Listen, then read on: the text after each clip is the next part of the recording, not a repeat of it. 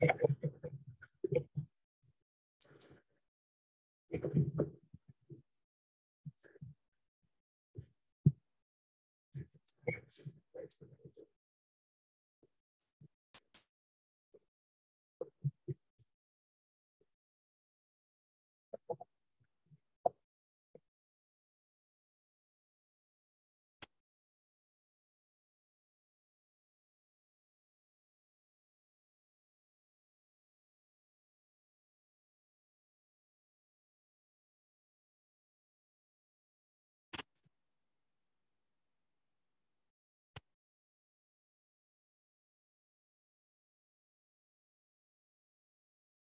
all yours, Don.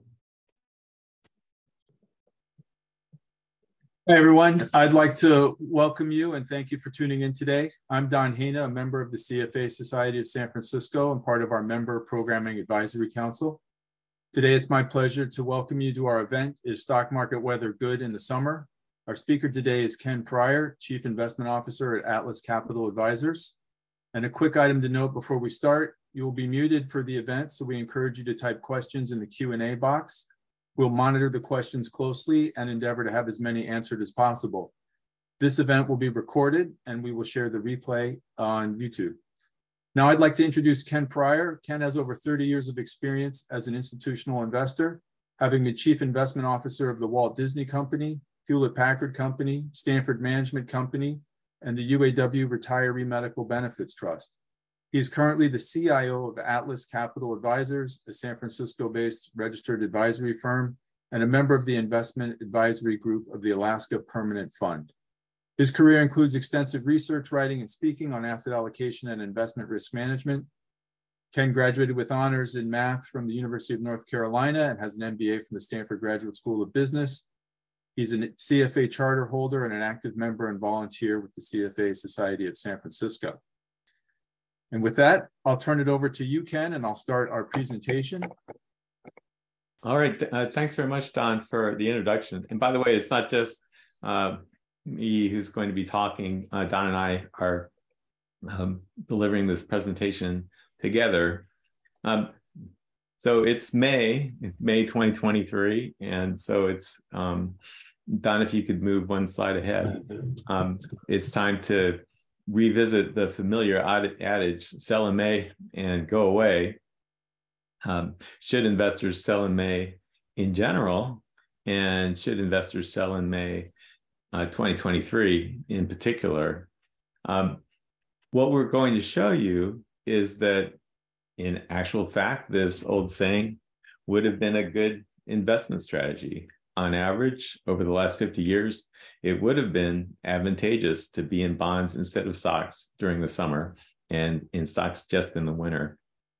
But we're also going to show you that even though we can demonstrate a great backtest for this strategy, you need more data than even 50 years of data to conclude that we have a statistically significant phenomenon.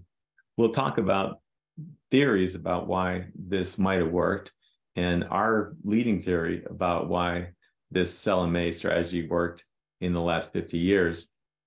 But we'll also show you that the statistical significance is not that strong and actually would not have worked in US history before the 1970s. There are other seasonal effects in equity investing that seem to have a stronger basis that we'll share with you.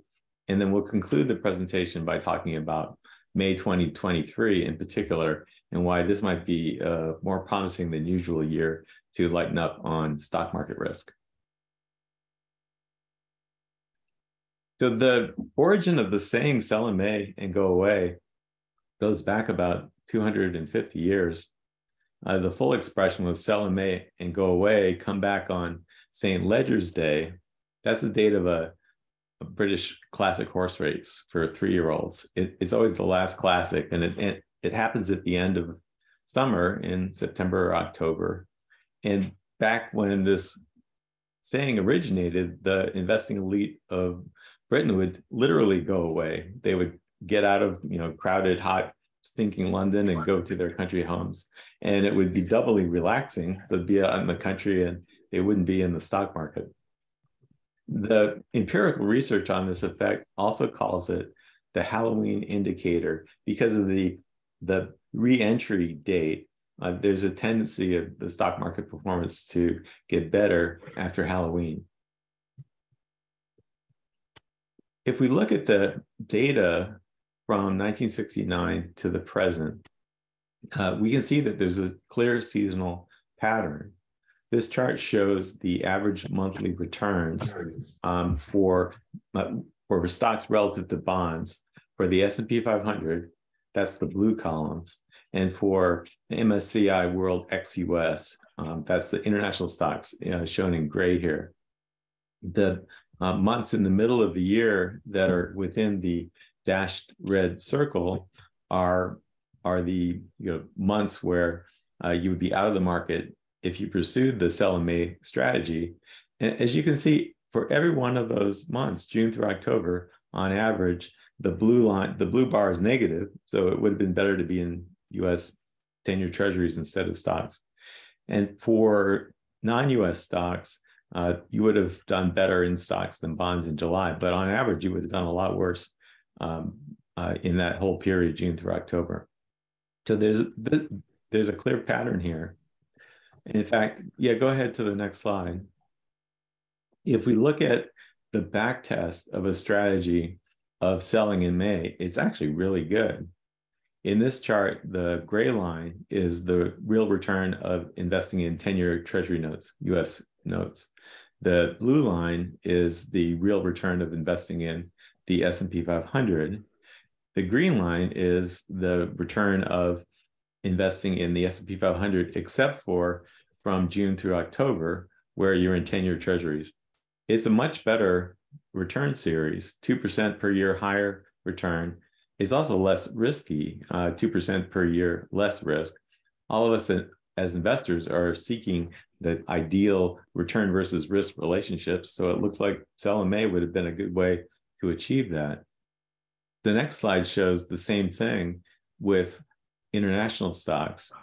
In this chart, the blue line are MSCI World ex-US, and the green line is a sell in May strategy. There, the return advantage is even larger. It would have been 4% per year almost. Better to do the sell in May strategy than to own non-US stocks the whole time. And there's a similar risk reduction. So it looks like this is really a good idea. Ken, this really seems to violate the norm that if something is known and in the market, that everyone would participate in it. I'm sure you have a response.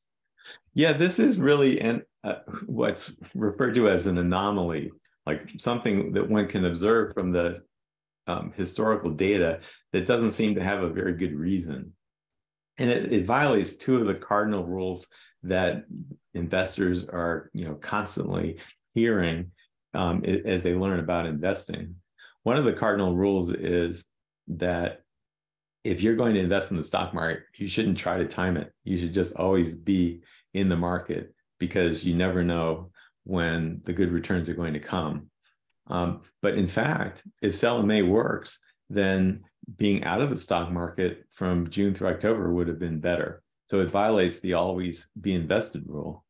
It also violates the stock market efficiency. What we learn, all of us that have CFA credentials, we learn that the market is efficient, market prices reflect all known information, and therefore any strategy that depends upon information that everybody knows is unlikely to be very advantageous.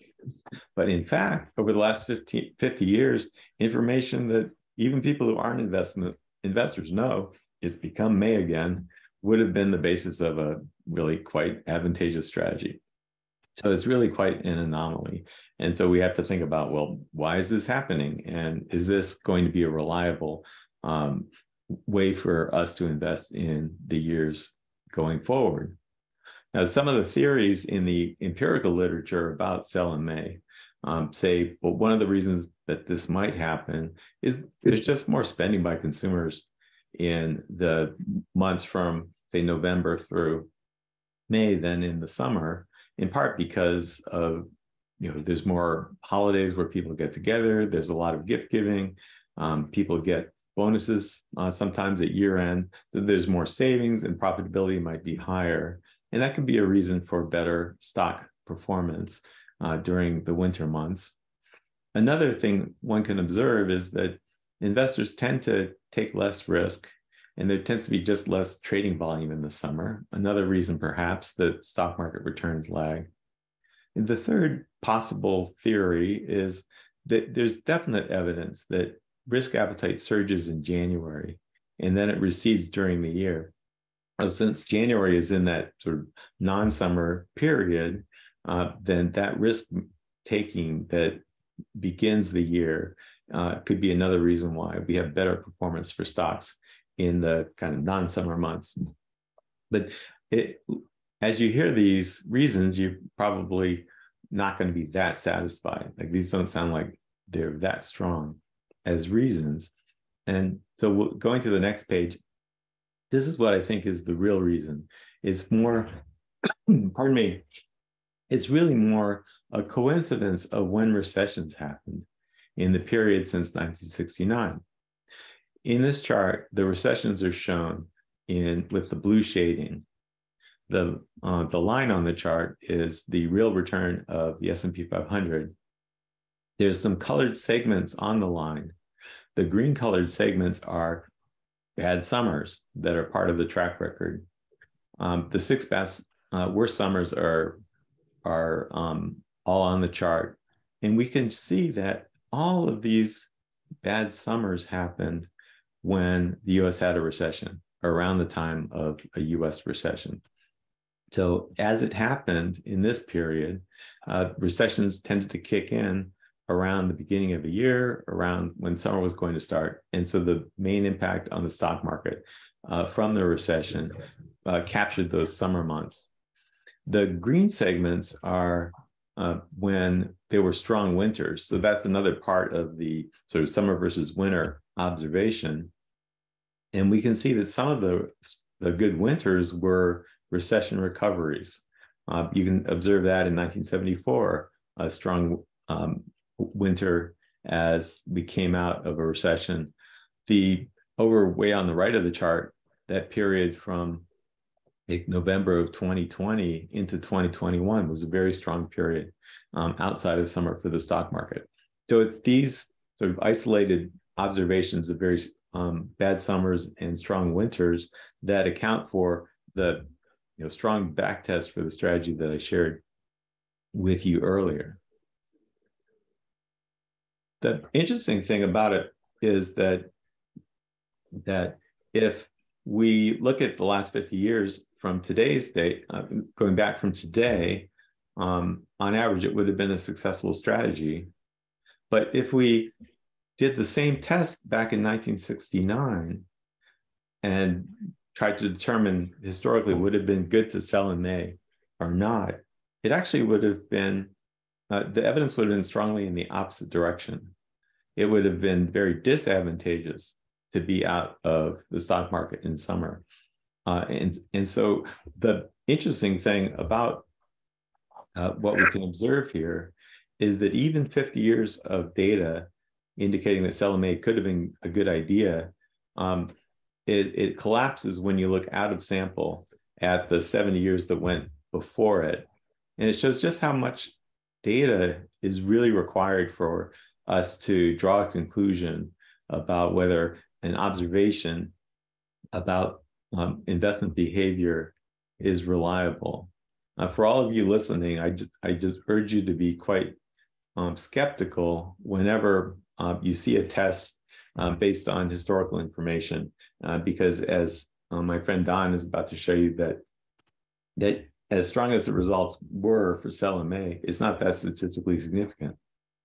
Yeah, thanks, Ken. Yeah, so I was very skeptical, and I wanted to dig a little deeper. And so throwing some statistics at the monthly returns of sell in May versus just buy and hold, the p-value is 0.46, which means there's basically a 46% chance you would see this anomalous behavior due to chance. So what this shows is there's not a significant, we don't have significant confidence in this approach. However, just for contrast, the performance difference between the sell in May strategy and holding just bonds is quite strong. So we have a very low p-value, which says the probability of that occurring due to chance was just 0.4%.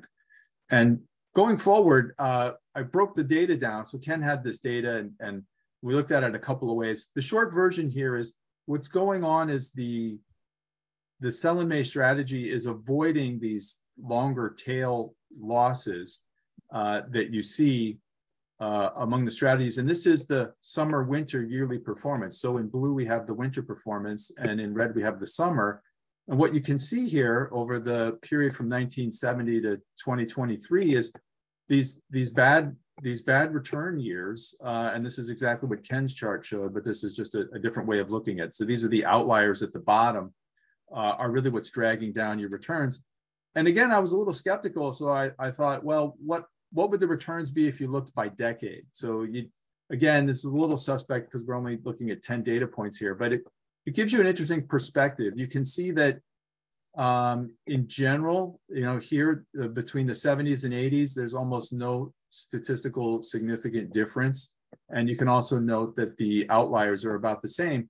But over the long term, we caught a few more recessions in the summer that sell in May avoided. And so you see here, the 1990s to 2000, a big difference in performance. That's probably accounts for a large portion. And again, in sort of 2000 to 2010. And then ironically, in the last 3 years here, you've seen that sell in May has done much better due to some of the timing of recessionary and other environments. But again, if you look at the outliers below the red box, you see that time and again, there are these 3 or 4 big years of negative returns. And that's what seems to be driving the value or the difference in this. So I'll turn it over to you, Ken, to talk about other seasonal effects.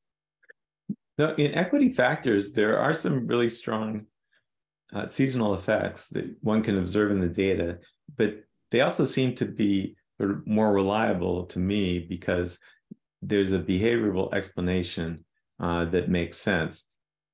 This is a powerful effect related to volatility of stocks. What this shows is by month, the result of having a long short portfolio where you own stocks that have high volatility or high beta and your short stocks that have low volatility or low beta. In the month of January, when all the traders have fresh risk budgets, the high volatility stocks do much, much better than the low volatility stocks.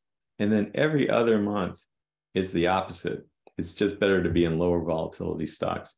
So this has been a powerful effect that investors that look at equity factors should bear in mind.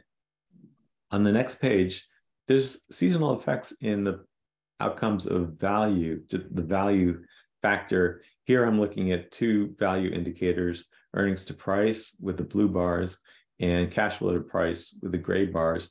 This is the outcome of a portfolio of owning the stocks with high earnings to price and being short the ones with low earnings to price or cash flow to price. You can see in the data a value preference for early in the year, particularly in January, and for the end of the year in December as investment managers clean up their portfolio so it looks good when the year-end reports go out. The final seasonal factor to mention is momentum. Now, momentum is, as a factor, is exactly the opposite of volatility. This is the result by month of owning stocks that have high prior returns, that they did well in the last year, and short the stocks that have poor prior returns. In January, that's a bad strategy. The stocks that were beaten up in the prior year do really well in January. And in fact, if you think about this year was a fantastic year for the beaten down stocks. Some of the tech names in particular that had a bad 2022 had a fantastic January. Momentum is a great factor every other month, but beware of trying to use momentum in January because of this effect. So we're trying not to persuade you that sell in May is a great idea, but some of these factor observations are interesting. on to the next. All Slide, right. yeah. So Ken, I'll let you, if you want to go through it, otherwise I can. We can take a stab at this. Should investors sell in May this year? Maybe I'll do the first part of this, and you can jump in. Sure. What's happening now is really a classical kind of cycle. If one, I'm kind of a market historian, and I've read a lot and studied a lot of the economic history. When there are long stretches where nothing bad happens to investors, investors become relaxed about taking risk, and they take more risk, and eventually they take too much, and that's followed by volatility and losses. So we clearly saw that in 2021, and now we're in the aftermath. Another thing one can observe is that if there's long periods where interest rates are really low, that also pushes people out on risk. And the same thing happens, eventually too much risk and instability. The third thing that's happening is that large and rapid tightening of monetary conditions that almost always causes a recession. And we've had that as well. So we can think about what's happening now in the context of repeated episodes of the same kind of thing in financial market history. Do you want to jump in, Don, about the? Sure. Yeah. And the next slide, we'll talk about the tale of two summers as well. So, one of the big concerns we have with not only the recession, but the large increase we've had in rates is the fragility of commercial banks. And that's clearly going to cause tighter financial conditions in terms of lending. These local banks do a lot of local projects. And so their puckering in terms of lending will have an effect on the economy throughout the country. And so what we see, key points is deposit outflows as customers are looking for higher yields and safety elsewhere, significant unrealized losses on long-term fixed rate assets. And some of these are technically hiding in their held to maturity balance sheet categories rather than being marked to market, as would apply for available for sale assets on the balance sheet. And that affects entities as large as some of the investment firms as well. And the impairment of value for the commercial real estate collateral that's used for mortgage loans. So we've seen a big drop in commercial real estate values, and there's a risk that empty buildings and other things will cause foreclosures. Escalating risk of default by loan customers facing these higher borrowing costs. These are people who may have started a project with the intention of refinancing at a certain rate. By the time the project's finished, they're facing much higher rates, and it may not pencil anymore. And the other issue we have is that equities are not cheap, and we'll talk about that. The prices don't seem to reflect the possibility of recession. So with that in mind, we want to look at what's going to happen, what could happen this summer. And so we have a tale of two summers here, the best of times and the worst of times. And there's a lot here. I'll kind of touch lightly on these, and then we have some data to fill in the gaps through. But when we look at what could happen in the best scenario, the best case scenario, we would have inflation metrics drop, the Fed would pause and would voice this clearly. And the highlighted terms are things that we think make sense to monitor, to try to figure out which of these is evolving over time. The interest rates would be steady or fall. Jeffrey Guntlodge says the Fed always follows the 2-year rate. We'll look at that a little more closely and see if that's happening. And the Fed policy would align to the current market sentiment that says rates will be dropping. Right now, the Fed's not saying that. If this happens, we hope investors would hear the all clear message, get back into the market. Anticipated falling rates would push the multiples back up, and the earnings would continue buoyed by nominal reporting, which actually inflation gives a little bit of a tailwind to people's earnings reports. We also think the dollar would fall if interest rates fall. That would spur growth for international companies, and potentially bonds and stocks could both rally, or at least bonds, and we'd have the yield curves steepening as the business cycle clocks forward. So that's the best case. Now, the worst case, which is not good, but we'll throw it all in, and that is that inflation sticks around for a long time and the Fed hikes maybe 2 more times.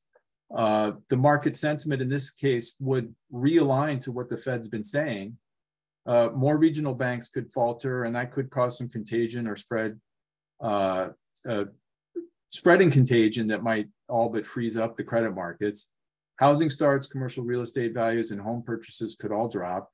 Consumers who are working through their savings now would increase their credit card debt and slow in spending. That spending would translate to lower earnings, and levered companies with debt that's maturing could face existential problems, while cash-rich business models may continue and may actually thrive. And I think the high yield spread there is something that might give some data on that, which of these scenarios is evolving. So what we're going to do now is take a closer look at the factors affecting the equity performance this year, particularly over the summer, the things to watch. So interest rates, Fed policy and the market's views, data indicators, and some discussion of multiples connected to interest rates and earnings. And the first slide, I think I'll turn this over to Ken as the market historian, talks about basically the interaction of the Fed policy and yields. So Ken, would you like to weigh in here? The most important takeaway from this slide is that monetary tightening almost always causes recessions. This chart shows a lot of different interest rates. The one that we're going to focus on here are the shorter term ones. You see the kind of blue and aqua or blue and green lines there. It's easy to see the periods where the Fed raised interest rates a lot. And it's also easy to see that often when interest rates went up a lot, then we had a recession. The recessions are illustrated in the shaded areas on the chart. So over and over again, pretty much almost every time that the Fed has had a tightening cycle, there was a recession. And the only exceptions are in the mid-'80s. You can see there's some increase in rates without a recession in the mid-'90s. In the mid-'80s, in the mid-'90s, the economy was a lot stronger than it is now. And so we didn't have a recession. One of the notions that I often see in commentary about the stock market is, once the Fed stops raising rates, that's going to be fantastic for stocks. And so that's a reason to buy now. But actually the opposite tends to be true. Once the Fed stops raising rates, they stop because they're worried about economic growth. They stop because there's probably going to be a recession. It actually is not necessarily a good, in fact, on average, not a good idea to just buy stocks because the Fed finally is done tightening. And on this next slide, I'll annotate basically this is the last year or so. What's been going on with rates? Because it's very curious. If we look at the start here, the Fed was slow to raise while the market and the 2-year in particular started to take off. And you see this staircase of rate increases following basically the 2-year in red here and the 3-month yield. And then an interesting thing happened. Around the time in early March, when Silicon Valley Bank failed and there was a takeover, you saw the bond market had a big reaction. And I think I'll let Ken weigh in a little more on this, but the feeling was bond investors said, hey, we think this is bad news and the Fed should lower and things are looking worse. And yet the Fed, the question marks here, the Fed continued and it hiked twice since then. And so the gap now between what the bond market in particular, is forecasting for the economy and what the Fed is doing is getting wide. It's one of the largest we've seen, and it's upside down compared to before where they were late. And so one of the questions here, and I think this is the important one, is what's the resolution of the disagreement between the Fed and the market disagreement? And I'll turn it over here, and I think Ken can annotate this. So if you look at what's going on, the market is pricing a soft landing with potential cuts, and actually several cuts before the year end or the meeting in January. And the Fed is saying it's going to maintain the rate. And so you've got these two scenarios where investors are thinking we're in for smooth sailing here, and the Fed is saying, no, it's a rough ride. We've got to drive inflation down, and we've got the controls here. And Ken, I'll turn it over to you to talk a bit about the fixed income investor view. Well, there's really a disconnect between the outlook of fixed income investors and the outlook of equity investors. On March 8th, we had the first news from Silicon Valley Bank that they were losing money quickly, losing deposits quickly, and needed to raise money. And then they failed on March 10th. If we just look at what's happened since March 8th, as Don just mentioned, interest rates have gone down, at least expectations of the rates as set by the Fed have gone down a lot. Fixed income investors are worried that we're getting toward a recession and the Fed is going to pivot and start cutting rates. At the same time, since March 8th to present, the S&P 500 is up almost 10%. So does that make sense? If the outlook is that, well, we're probably going to have a recession and the Fed is going to have to pivot, that actually shouldn't be good news for equity investors. And yet we're seeing a rally in the stock market. Right. And I'll jump in here. And so this is basically the markets. If you look at the probabilities based on the pricing of futures contracts for interest rates, this is the Fed Watch tool. And it's showing that this is for the January 24th meeting up here. The market has priced in basically a 96% probability that the rates will go down lower. So we are currently right here between 500 and 525 basis points. And these are the bets that are being placed with dollars in the market based on futures. And so the bet is that this will go lower. Now, this may be one reason that the market is sort of rallying, but it begs the question, why is the market not paying attention to what the Fed is saying? And I think in further support of this, when is the Fed going to change its stance? And this is an interesting group of checklists from Lisa Goodwin talking about what it is the Fed needs to sort of be satisfied that it's time to cut rates and we're winning against inflation. And so you can see here, core inflation at 2.5% for 3 months and moving lower. We're not there yet. Wage pressure moving lower, unemployment rate of 4% or higher, and finally, well-anchored short-term and long-term inflation expectations. And I think these are complicated issues, but I'll touch on them lightly. There are a lot of things driving in the inflation entrenchment. And so figuring out what's sticky is very tricky here. And one example was the auto manufacturers who, in the face of supply chain shortages, decided to make fewer, more expensive and more profitable cars. And they seem to be sticking to that, which is keeping inflation up. And the questions of wages and unemployment, there's a lot of changes in the workforce, the way people work from home, who's eligible and counted in the workforce is also changing. And a bigger issue geopolitically, we've had this deep globalization move, which is very inflationary with large CapEx required to move production either domestically or to other countries. And if you think about it, companies in the face of higher rates and lending costs are probably very reluctant to take on these commitments. And a core question to ask was, would you commit capital now at these rates to build domestically when you're not sure what's going to happen politically in the next 3 to 5 years on a 10-year project? And lastly, on top of all that, we have this tighter credit in the regional banks. I mean, there's, in a sense, less competition for newly formed businesses, newly formed office spaces and housing and things like that, which gives pricing power to the incumbents. So really the point of this slide is to show that it could be a while before the Fed is satisfied, even though the market is voting otherwise.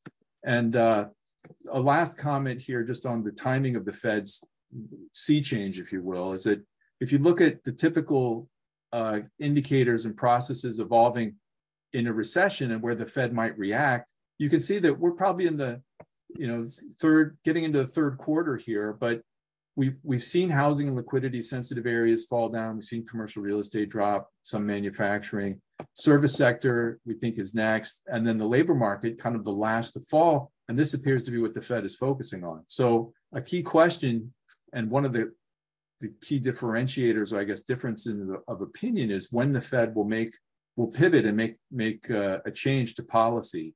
And that's where we see the difference between the equity investors and the Fed.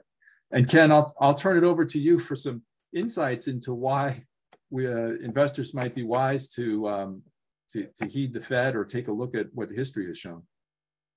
Sure, I'm going to go through a set of slides quickly, and then we can turn to the questions. This is an index that's produced by the New York Fed. They're evaluating the probability of a recession in the next 12 months solely using the yield curve.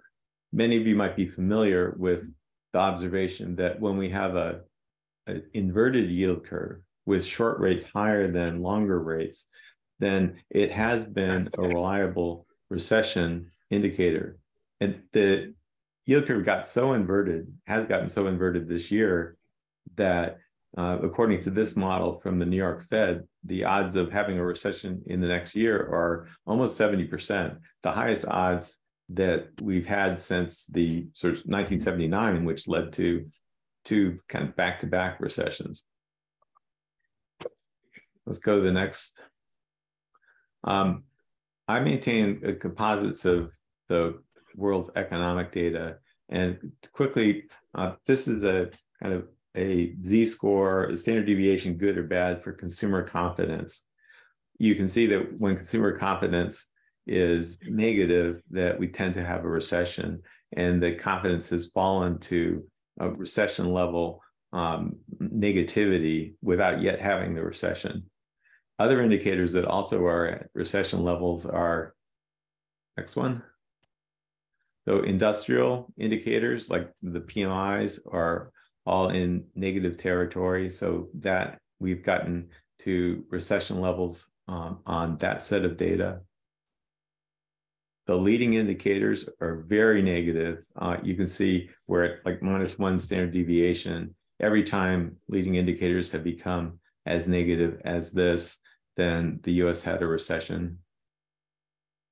Real estate indicators, this is things like building permits, housing starts, housing prices. Those are also quite negative. Every time real estate indicators have been as negative as this, the US had a recession. And one data point related to real estate is the collapse in the value of office buildings. This is the price of the MSCI Office REIT Index.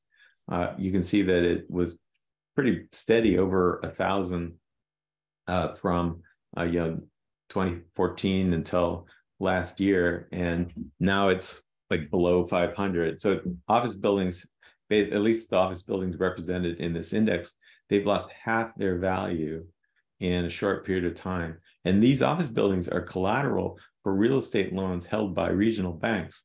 And so it's a kind of scary indicator of the pressures faced by regional banks. And those pressures are showing up in the stock prices. Yeah, you can go to this. This is the Keith, Bruyette and Woods regional stock price, regional bank index. And that has lost about 1/3 of its value just since the Silicon Valley Bank crisis. So banks are under pressure. And when banks are under pressure, they make it harder for people to get loans. This chart shows the percent of banks that are tightening lending standards versus loosening lending standards in 3 different categories of lending. The blue line is commercial industrial loans to large and mid-sized business. The green line is credit cards, and the red line is small firms, loans to small firms. Every time that credit conditions have become this tight, there was a recession. And moreover, this data only is available through April. And so the, excuse me, the follow-on impacts from the failure of Silicon Valley Bank and others probably would cause this to become even tighter in this month and the months ahead. Now, what you often hear is, oh, we shouldn't worry about the economy because the unemployment rate is really good. I mean, it's I think the lowest it's been in decades. This is a composite of unemployment rates around the world. What isn't well understood is that when employment peaks and then turns, it's a terrific recession indicator. If you look at this chart, in each instance where employment was very strong, but then the trend changed, then the recession followed shortly after. So rather than think about employment being fantastic as being a sign that we won't have a recession, if we see some erosion of employment, now, I mean, we got good data today, so maybe it's not eroding yet, but if we see it eroding from a strong level, that actually has been a quite powerful indicator that a recession is around the corner. And this is what everybody cares about, Ken, which is what's that going to do to the market? So yeah, this is a slide I'm the most interested in. So if you look at data, actually, if you look looking back even further, typically when the U.S. has a recession, the earnings for the S&P 500 fall about 20%. That's not what is being anticipated now. Currently, sell-side equity research analysts expect earnings this year will be about the same as last year, so not down year over year. And they expect next year's earnings will be 10% higher than this year's earnings. So if we have a recession, those expectations are too high. Moreover, we're depending on maintaining a relatively high level of price to earnings ratio for the S&P 500, particularly in relation to what's happened to the 10-year Treasury yield. In this chart, the blue line is the forward earnings yield of the S&P 500, so the anticipated earnings divided by the current price. The green line is the 10-year Treasury yield, and then the purple line is the difference. It's basically the premium of the stock market yield over the bond market yield. We can observe that the purple line has been falling, and in fact has fallen a lot in the last 3 years. It's reached the lowest level of premium that has been observed since 2007, since before the global financial crisis, when by the way, the stock market lost half its value. So usually what happens in a recession is that stocks have a rise in their risk premium. The gap, the purple line here would go up. That is the gap between the yields on stocks and bonds would rise. And you can see spikes in the purple line in the COVID recession in 2020, in the global financial crisis. You can see the purple line rising through the dot-com bust in the 2000s. That's not happening yet, or hasn't happened yet. That would be a risk. That's another risk to stock investors, because every 1% rise in the forward earnings yield is a 15% decline in the price.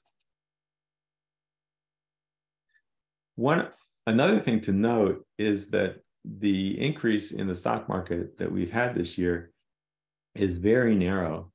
We should think about the S&P 500 being in two groups, the S&P 7 and then the S&P 493. So the 7 mega cap technology stocks, Meta, Amazon, Apple, that group, in the year through May 22nd, they were up 44%. And then every other stock on average was up just 1%, probably. And so if you have the notion, well, stocks are rising, I really should get in, it's important to recognize that a narrow group of stocks is really all the gain in the S&P 500. These stocks are expensive in terms of valuation ratios relative to the rest of the market. And the rest of, most of corporate America is really not thriving in this environment. So wow. Final slide, I think, and then we can open it up to questions. So to summarize what Don and I have said, in the last 50 years, selling in May and then buying back at the end of October, it would have worked. Like stocks had lower returns than bonds in the summer, but there's not a strong reason for this. We're not advising you to do it. And we think the most likely causes are the risk-taking at the beginning of the year and the timing of the recessions that we've had these past 50 years. There's strong seasonal patterns in equity factors. And I think that's interesting and probably worth your attention. And then as we've just related, we think there's a stronger case this year to sell in May or sell now because of concerns about the economic outlook and still relatively high valuations of the US stock market. Well, Ken, thank you for that. It's I wish it was happier news, but I'd rather know earlier rather than later. So appreciate the insights, and we'll turn it over. I see in the chat there's a few questions. Let me get to the first one here. One says summer months have been more associated with recessions. If this is so, is this random or can economic factors explain the outcome? Yeah, I think that it's more a coincidence than being a reliable pattern. And the reason I believe that is that if I look in the period in the US history from 1900 to 1970, the recessions tended to happen in the winter. Like the worst time to be in the stock market was like in the October to May period instead of in the summer. Famously, the great crash of 1929, it began at the end of October, which under this rule you would buy, but that would have been a horrible time to buy because stocks just kept on falling in a considerable amount into that winter. So it's interesting that in researching for this presentation, we came across an academic article that tested this rule across every country's stock market. And they found that it was a genuinely, like, it would have been a good rule in every country but two around the world. But they tested it in the same periods, the same period from 1970 till now. But their conclusion was, well, this is a really reliable signal because, in 98 out of 100 countries, it would have been a good rule. What they didn't observe was that all those 100 countries were operating in the same world economy, and the world economy had recessions in the same months for all of them. And so even though it sounds like it's a stronger conclusion because they said in their article, oh, we tested this not just in the US or Britain, but every country. But it's really not an expansion of the certainty one can have by very much, because all of these countries are operating in the same global economy. We have another question from Frederick. Is the magnitude of rising rates more important than the starting point, i.e., does the very low beginning point of this cycle make a difference to the analysis? I assume that's equity and equity return analysis. I think the question is the starting interest rate. Oh, I'm sorry. Yes, starting interest rate. Right. Is like rising going from Fed funds of almost nothing to 5%. Is that going to have a more negative impact or the same negative impact of going, say, from 5% to 10%? So in my view, going from 0 to 5 is a lot more negative than going to 5 to 10. Think about, let's say that you're a small business and you have a floating rate loan. And so you're paying, let's say you're paying, LIBOR plus, I don't know what it is, LIBOR plus 5 or something like that. If rates go from practically 0 to 5, then the expansion of your interest expense is a much bigger multiple than if rates go from 5 to 10. I do think that you're likely to have a higher degree of distress because of the multiplier effect is bigger if you're starting from a low base in what the interest expense of borrowers is. The two instances where the Fed raised rates, a few percent, and we didn't have a recession, they were raising rates from, reasonably high, like going like from 5 to 7, instead of raising from like 0 to 5. So my answer would be like 0 to 5 is tougher on the economy than 5 to 10 would be. And Ken, one of the questions I had was your thoughts on always be invested in the market versus timing, for this particular summer, because, and obviously it's, there's a suitability argument here, but to get out and back in the market, I need to be right twice. So I want to sell at the peak and then buy low. And then if I'm taking a tax hit, I need to make sure that the difference between those is at least equal to the tax, or I haven't really gained much.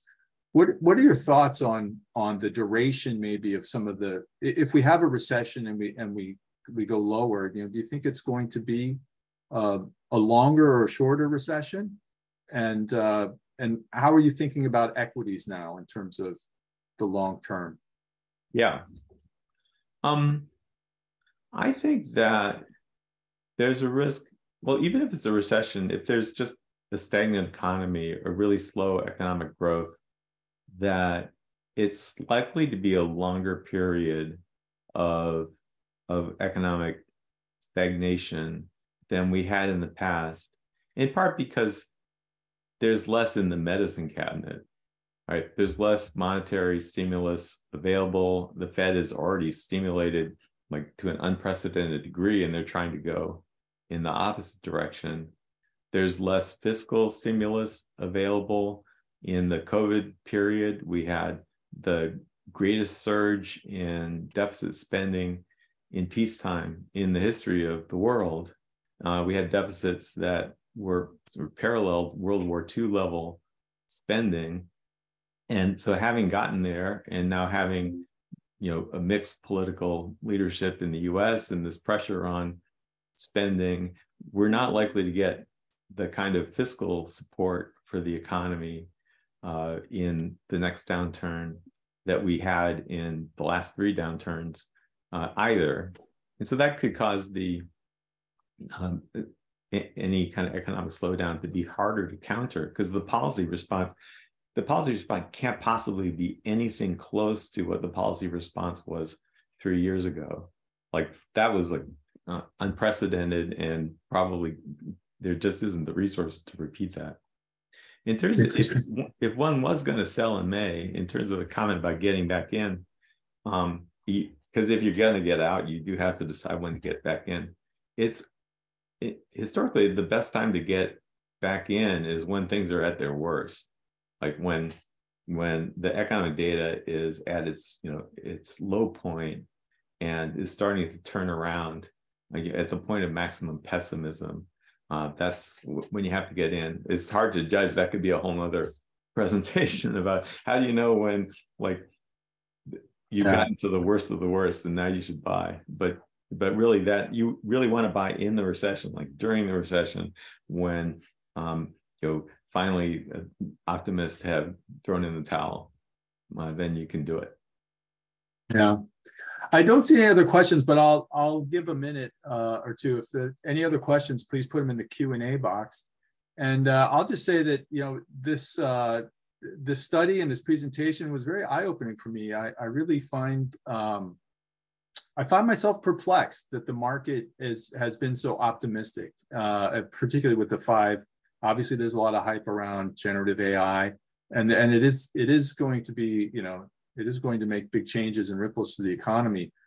But the things we're seeing in terms of large cap tech versus the rest, it does make you wonder who's in the battle of the market expectations and the Fed, who's going to win or who's right, I guess. And I'd say perplexed that so many people who are looking at the same data seem to have different opinions here. So I don't know if you have any comments on that, or other times you've seen the market be, wildly off base, but it does get off sides from time to time. And I think you mentioned earlier that after long periods of low interest rates and high returns, people get complacent about risk. And I think that might be the best explanation I've heard. Yep. The main rule for equity bear markets is stocks were expensive and then there was a recession. If you look at like all the bear markets that we've had, not all of them, but like 80+% of them, that was the model. So stocks arguably are relatively expensive. And so if we have a recession, then that's the danger. Of course, we don't know for sure, but it does seem like the data are indicating some economic weakness here. So thanks all of you who joined us today. Thanks, Don. I enjoyed doing this with you. Yeah, I see we're at time. Thanks, Ken. And one more quick last minute question. Is the money supply an important variable to evaluate? Great question. I think it does make a big difference. In fact, I've seen graphs of the stock market against the amount of money that the Fed has created, and it does seem that creating money is good for stocks, and taking money away is not good. And so I expect there would be some impact of the amount of liquidity in the system on the price of the stock market. And I'll just say one thing, one anomaly we looked at, you touched on it, Ken, in our discussions, but we didn't put it in the slides because it was so volatile, which was the backlog of treasury issuances due to the debt ceiling and other things. It might also affect liquidity. So there are a lot of moving parts when one thinks about liquidity and money supply that could come into play in the near term here. So I think we're near time. Thank you everyone for your attention. Thank you, Ken, very much for all the great work and insights. And we look forward to seeing you at future events. All right, thanks. All right, goodbye, everyone. Thank you.